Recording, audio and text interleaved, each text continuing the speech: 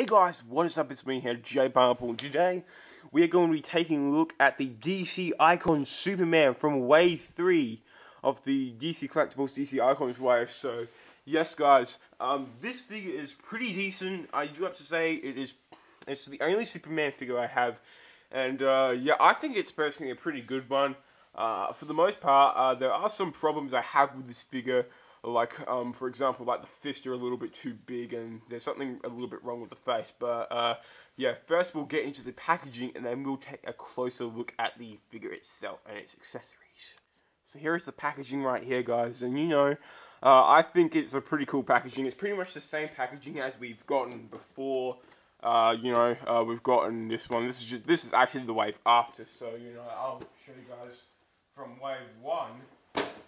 You know, it hasn't really changed that much at all from Wave 1. This is Batman's packaging, you know. It hasn't changed that much at all. And, you know, we can obviously show that throughout the DC Icons here, like the Flash and, you know, Black Adam. So, you know, the packaging has not really changed that much. You know, it's pretty much the same. It's got the DC Comics logo here. You know, you can just see DC Comics. It has DC Icons with the, whatever the figure is based on. So it's Superman for this one. We have Superman in there, and it has DC Collectibles down there. They're the ones that make it. Choking hazards here. Just don't choke on your figures. Just don't. Number 10 here, it says it's number 10 in the series, and, you know, has a nice little printed Superman thing here. So, yeah, that's that side. And on the other side, it has number 10. It has a Superman little logo thing there, and it says down here, it's Superman, and it's from the Man of Steel comics. So yes, and it also says that in a different language there, so, yeah.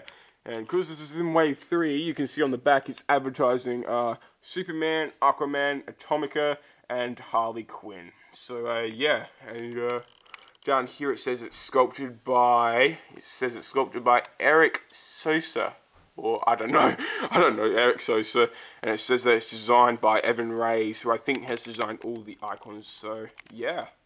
Let's just get into the figure's accessories, and then we will take a closer look at that figure's head sculpt. So yeah, we'll take a look at the accessories first. So this figure comes with 2 pairs of interchangeable hands. It comes with a pair of fisted hands, which kind of look a little weird. Now the palms here kind of look a bit too fat, like they kind of look really fat, and I'm not quite sure why they look so fat. Now I think we've seen this with the other icons as well. So, yeah, we'll just take out Batman's hand as well. And, you know, I think it might be the same problem with Icons figures. I'm not quite sure. No, it's not. So, I think it is just on the Superman figure. So, yeah, this Superman figure kind of has a bit of a fat fist there. But, anyway, it also comes with a pair of gripping hands as well. So, yeah, you know, looks pretty decent, these gripping hands. So, yeah, and the biggest accessory it comes with is this, I think it's Quinn, I don't know, it's this robot thing from Krypton, apparently, and, yeah, I'm not quite sure about this character and what it is, but, you know, it does have some pretty nice details of paint throughout. It has this bronze-ish paint, sort of just, in throughout the sculpt and everything, and it has a nice translucent plastic. It doesn't have that much articulation. It basically articulates here at the sort of stand thing that it comes with. And by the way, this is a clear stand that it comes with.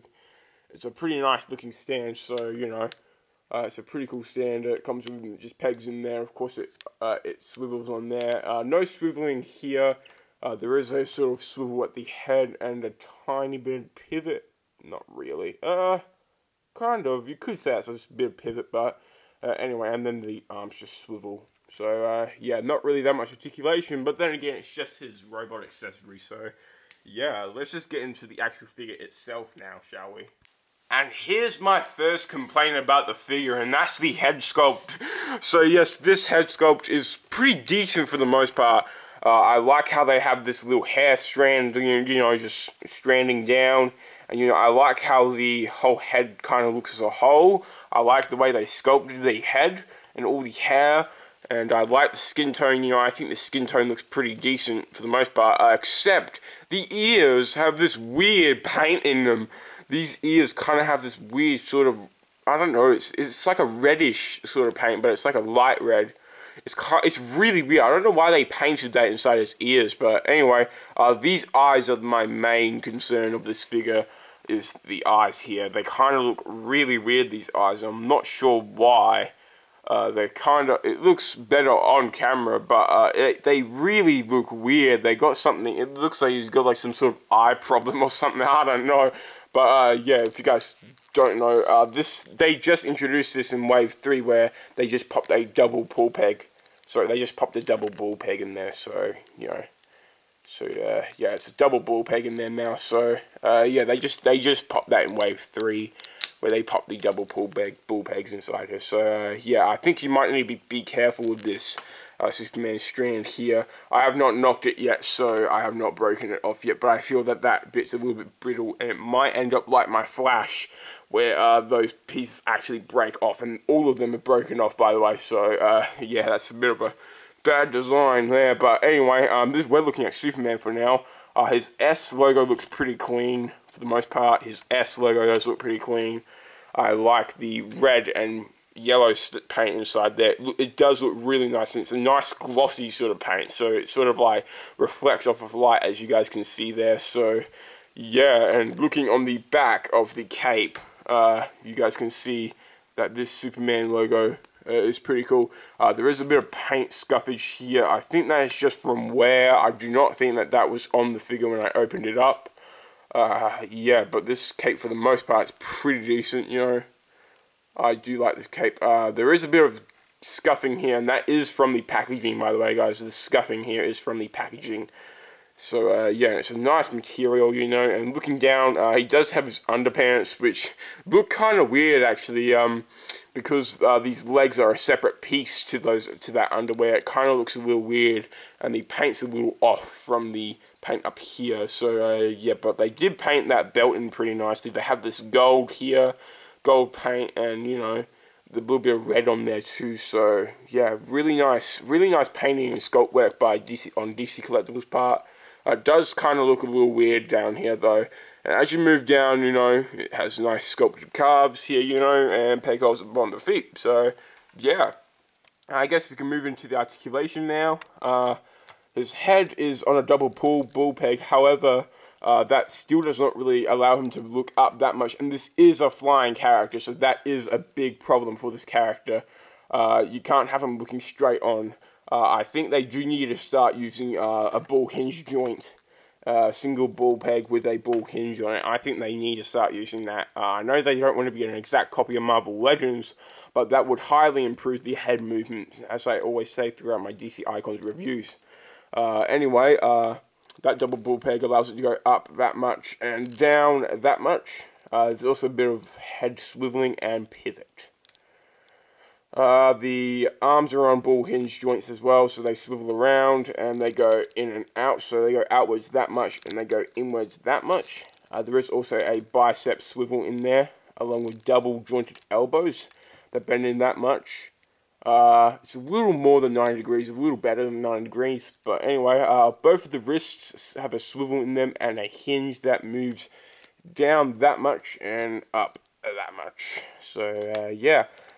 This has the standard DC Icons joint here, where they have this swiveling pivot side to side, and a single crunch here is not even really applicable here, because this joint's a little weird here, this diaphragm joint. It doesn't really move forward that much, and it barely moves back at all. And then moving the single ab crunch, it moves forward that much and moves back that much. So putting them all together, he moves forward that much and he moves back that much. So yeah, it's kind of weak, but anyway, moving on to his legs. His legs kick forward that much and then move backwards that much. They go outward that much. No thigh swivel. However, you can sort of swivel it here at the ball peg. There is a double jointed knee that bends in that much, so you know, no boot calf swivel, but the ankles, sorry, I just hit this down. The ankles hinge downwards that much, and they also hinge upwards that much, and they have an ankle pivot, and two peg holes on the feet, as I said before.